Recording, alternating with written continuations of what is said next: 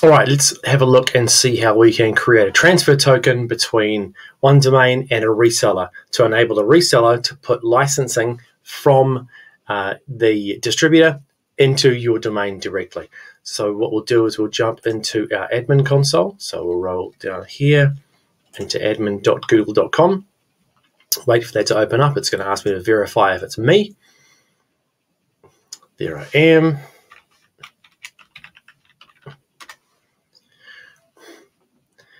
Now this may send me, I've logged in, fantastic. So here we are at my admin console. We can go over here to billing to have a look at what subscriptions we have. But first of all, we need to actually have a look at our account. So let's jump into account and account settings.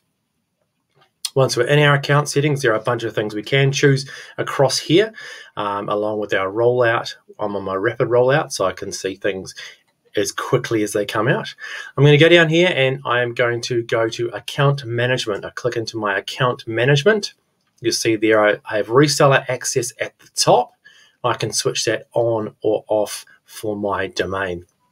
So I'm going to then go back to my account settings. So that enables me to give access to my domain for a reseller. So I'm now going to go up to the top into my address bar and go to admin.google.com/transfer token.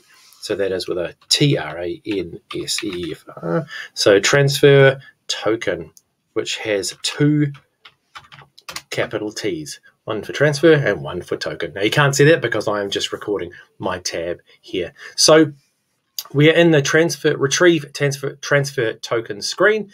Tells you what's going to happen up here. It allows you to transfer the ability to purchase and manage your apps and services to a cloud partner. Now, what we're going to do here is we're going to allow a reseller to purchase licensing and put it into our domain. So that is what's happening here.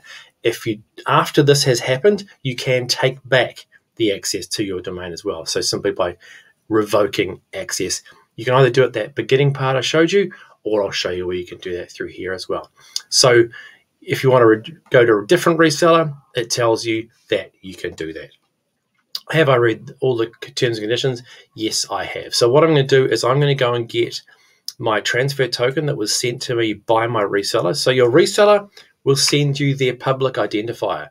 We'll go up to here and we'll drop that public identifier into this spot here, making sure to take off the full stop. I will go confirm the identifier. It will open up and say, is this the reseller you wish to use? Yes, I do. I will generate the transfer token. The transfer token is here. So that is what you will give your reseller to allow them to connect your domain to theirs to provision the licensing in, because we are using a distribution method to get these licenses. So I can click copy code and I can then send that to my reseller. That will then allow them to put those licenses in. As I said, once you're finished, you can revoke access, and there's some information on how to do that. So what that will do is connect your two domains. Your reseller will get the licensing from our distributor, put that into your domain. You can then apportion those licenses as you see fit, and that's what the next video is going to be about. So I'll see you in the next video to see how to move those licenses around and give them to who needs them.